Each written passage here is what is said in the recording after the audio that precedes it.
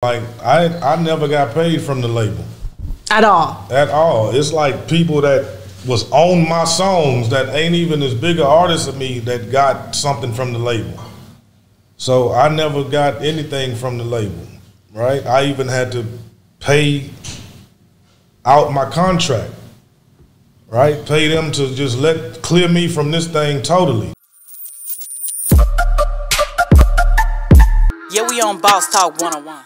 Tell me about a time in the music industry that you've dealt with, because there's so many times people deal with, and not even on the music industry this happened. I would say any time you're dealing with money and entertainment industry, I would say, where you did deals, because I was on Instagram the other day and I was watching some comedians talk about going to perform different places, and you know they get half of their money up front, but when you get there they don't want to get paid the other half and stuff like that. I'm sure a lot of that happened in the music industry as well, where you know sometimes they pay you half, or sometimes they don't even pay you at all when you did all your work and you're supposed to get your just due.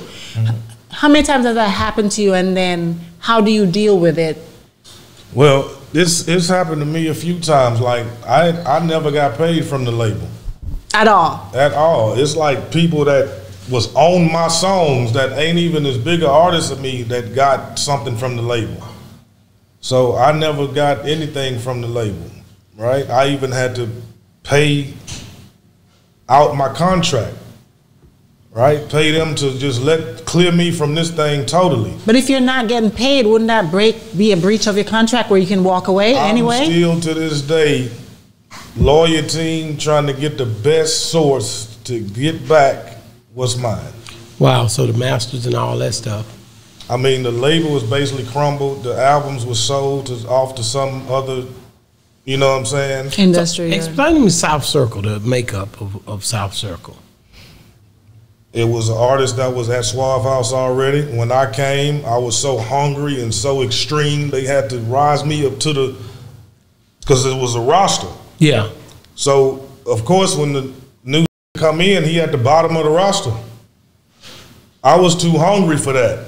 Here comes the ball. It's a new day, so sway your ass and blast with that man packing AK.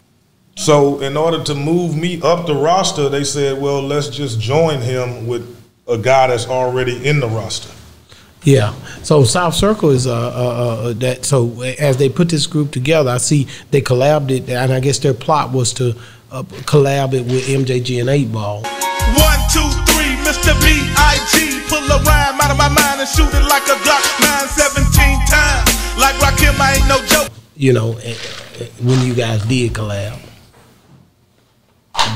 we didn't really know what it was really going to turn out to be until we did it and start seeing the effects of it. Now, I'm creeping around the back way, peeping the scenery, because these niggas can't be seeing me.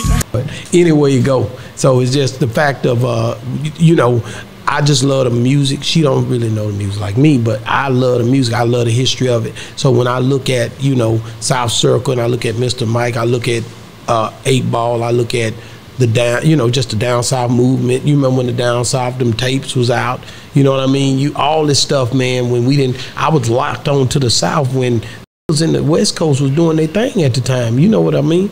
So I still remain loyal to what we had going, you know what I'm saying? Whether it was Ghetto Boys, even though the Ghetto Boys seemed kind of more, you know, universal, whatever you want to call it, but 8-Ball, it was just 8-Ball, MJG, South Circle, Mr. Mike, you, Mr. Mike, but then the other Big Mike, you know, all of these different scenarios was something that I valued, and I'm gonna be honest with you, that's a whole legacy and a legend that don't get talked about enough for me. Yeah, we on Boss Talk 101.